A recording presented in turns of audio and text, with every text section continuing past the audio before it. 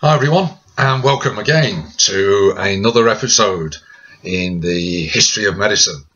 And this one, ladies and gentlemen, we are looking at something called, or later called, the wonder drug of the 20th century. Yes, we're looking at the development of penicillin. Penicillin. Now, penicillin was our first successful antibiotic. There's a key medical term. What do we mean? Well, an antibiotic, a drug made from bacteria which kills other bacteria so that we can cure infection and illness. And hopefully I will show you in this video that this was a very important change. It was hugely important in the history of medicine. And we need to look at why actually it was so important and also how we developed penicillin. And we have to go back roughly 100 years to the First World War, ladies and gentlemen, a terrible war. Now, many doctors went over where the trenches were in France and Belgium to help look after the wounded soldiers. And one man who went over to France was a man called Dr. Alexander Fleming. His job was to treat the wounded soldiers. Now, if you were wounded in the trench, you'd be taken often to a field hospital, which was literally a hospital in a field. Conditions were not that clean or hygienic. Despite the work done by Nightingale, despite the work done by Pasteur, germ theory, Lister, carbolic acid, the conditions in the trenches were filthy, and sometimes the conditions in the hospitals were not that clean. By the time the soldiers got to Alexander Fleming for treatment, they were often infected with bacteria or germs, two killer germs in particular, Streptococcus and Staphylococcus. Great names. But poor old soldiers die in his hospital, not from the bullet itself. They'd survived the initial wound. It was the infection. There you see one of my books on World War I. Some mud. Mud, filth, dirt equals infection, equals death in too many cases. And it had a huge impact on Dr. Alexander Fleming. And when the First World War eventually came to a conclusion in 1918, Fleming returned to this country. And he was determined to try and do something about this. Later in a book, he was quoted as saying, "I was consumed by a desire to discover something which would kill those microbes, something like salvarsan." Well, if you remember our video on magic bullets, salvarsan 606 was the first successful magic bullet. But what Fleming was after wasn't something which just killed one germ. He wanted to try and discover something maybe which would kill more germs, particularly those killers, remember, Streptococcus, Staphylococcus. So he spends years. He's a very determined man. Now, after 4 years, just remove my World War I helmet. After 4 years, 1922, he comes up with something in human tears, something called Lysozyme. And that did kill some of the germs, but unfortunately not the real killer germs, Streptococcus. So he'd had some success, but not enough. It was enough to make a grown man cry. Oh, sorry. But he didn't give up. He was determined. And he carried on. And then carried on for another 6 years, ladies and gentlemen. So now we're up to 1928. Fleming has been looking for 10 years. It's a long job. He hasn't had that much success. So he says, do you know what? I need a holiday. We're all going on a summer holiday. No more worries for a week or two. So he goes off on holiday. Great news. Has a great time. When he comes back from holiday, oh no. Look at the bench in my laboratory. It's all a mess. It's a right mess. I need to tidy up. Ladies and gentlemen, I'm sure you've gone into some teachers' classes. Some teachers, their desks are perfectly clean and tidy and neat. Other teachers, their desks are a right mess. Fleming's desk, his bench in his laboratory was a bit of a mess. So after his holiday, he said, I need to tidy up. Quick, let's throw all this stuff away. So he's chatting to a colleague one day and he's throwing away various bits of scientific equipment on his desk. Now, those of you who do science, you might see in your science laboratory, in your lessons, Petri dishes. And Fleming is throwing them away. And he just happens, by luck, by chance, to look down just before he's throwing the Petri dishes away. And the one in his hand, he notices, if you look carefully, can you see there? He's been growing germs in the Petri dish. But here at the top, can you see where I'm pointing, was an area where there were no germs. Now he could have just thrown it away.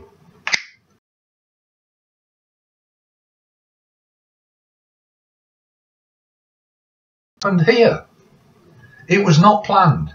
So here is luck or chance playing a big part.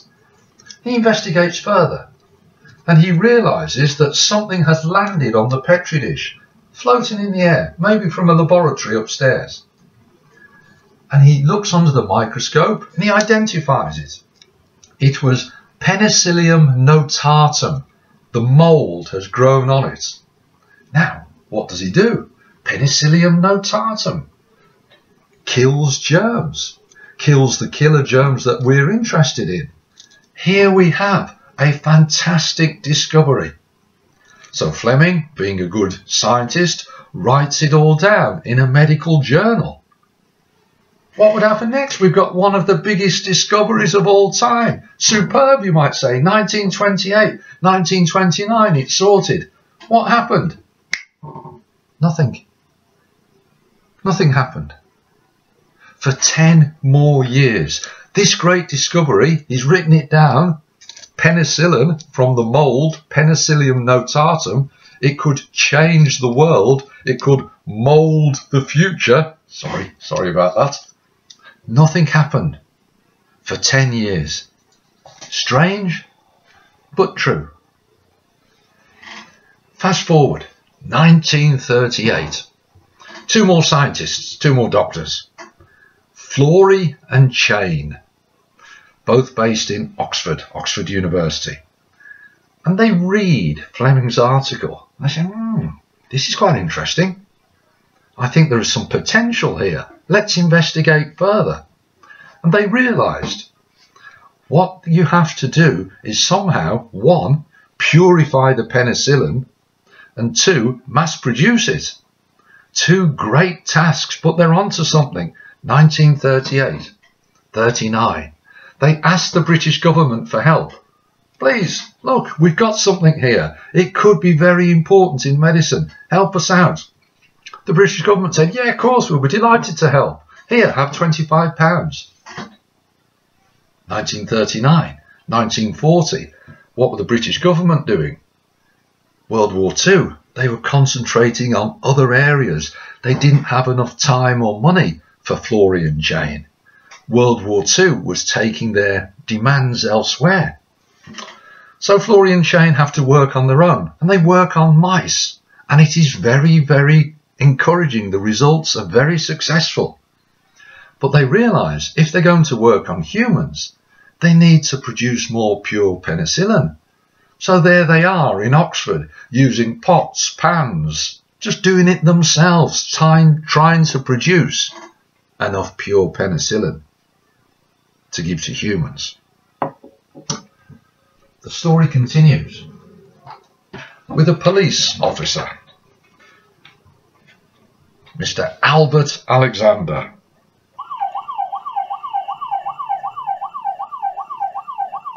Great helmet. Now, Albert Alexander, unfortunately for this gentleman, he got ill with blood poisoning. He was going to die. Nothing could save him. Florey and Chain stepped forward. Albert Alexander is in the John Radcliffe Hospital, which is in Oxford. They're based in Oxford. I say, right, why don't we try our pure penicillin on the police officer? Albert Alexander begins to recover because the penicillin is killing the germs which is infecting him. Great news. But then tragically, sadly, Florian Chain run out of the pure penicillin. It runs out before they've killed all of the germ in Mr. Alexander. So sadly, the germ isn't totally wiped out. It develops again, and sadly, Albert Alexander died. But he'd been the first human to be given the penicillin, and the results would have been very, very encouraging if they'd had enough. So, what did Florian Chain do? Sorry about that. What did Florian Chain do? Well, the British government can't help them. What could they do? Well, they could go somewhere else. Where could they go? Da, da, da, da, da, da. They could go to America, the richest country in the world. Of course they could. So they go across. Florey goes across to America. Now, first, in America, they're quite interested, give a little bit of money, but not enough. But then something happens which changes the situation completely. 7th of December 1941. Anyone know what happens? 7th of December 1941, World War II. The Japanese attack the American Pacific Fleet at Pearl Harbor. This brings America into the war. Now, the American government are thinking, right, we're going to fight. There's going to be thousands and thousands of soldiers wounded. Didn't we speak to someone who was saying they've got something which will treat infections? Quick, let's sort this out. And the American government get involved with the Yankee dollar. They provide millions and millions and millions of dollars for Florian Chain to produce pure penicillin on a huge scale, mass produced. And the American government say to the American drug companies, right, we'll give you an interest-free loan. You get involved. You also can produce pure penicillin. And the drug companies like Pfizer say, right, that's great. We'll make money and we'll help the country. Then, of course, the British government say, right, that's important. We'll get involved. They realised the value because of World War II. So here we see war, government, money, all playing a part. And by D-Day, 6th of June 1944, the Allies, the British and the American, had more than 2 million doses of the pure penicillin. And they helped to win the war. That's how important it was during the war, penicillin. But obviously then the war is over, 1945. Fleming, Florey, Chain all win the Nobel Prize. Of course they do, because penicillin has been massively important. So, as we come to the end of the video, what factors were involved in the story? Well, have a think. War, World War I and World War II. The individuals, Fleming, carrying on for 10 years, determined. Communication, Florian Chain read the medical journal and the research of Fleming.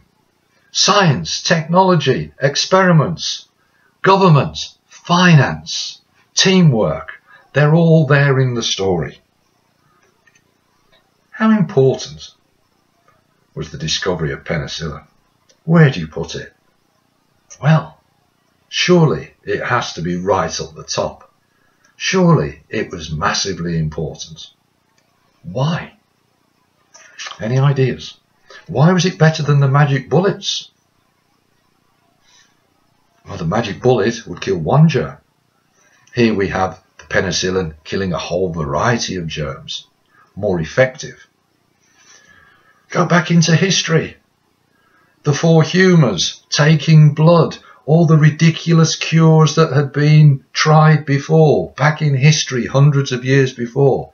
Finally, after all the work done by great scientists like Pasteur and Koch, etc., finally we've got something which was a great and effective way of curing illnesses and curing people once they had the disease.